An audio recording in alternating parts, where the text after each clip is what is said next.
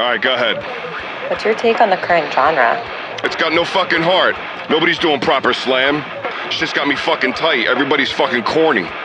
What do you miss about the old days? People had extreme passion, you know? They were out to leave a scar on your fucking soul. How would you describe this music? This shit is the epitome of slam. Nothing but relentless groove and crunk beats to fuck you up.